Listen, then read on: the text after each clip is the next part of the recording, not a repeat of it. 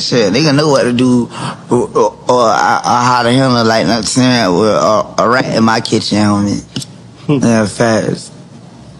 That little shit, my kitchen. R&B singer Ray J has called for an urgent intervention to help Kodak Black following his Drink Shams interview released recently.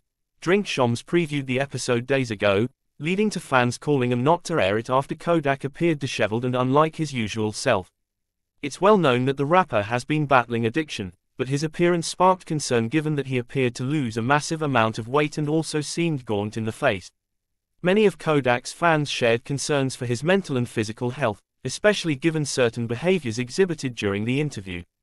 The entire episode aired on Saturday, and many chimed in, including Ray J, who said that Kodak needs help and he has been spiraling for a long time. $100 still $100. A band still a band, homie. Yeah. Right. $1 million fucking dollars, bro, to do a song with a nigga who, like, I don't even know the niggas he told on. And I ain't even from over there. And this is some shit like, nigga, that's y'all rap.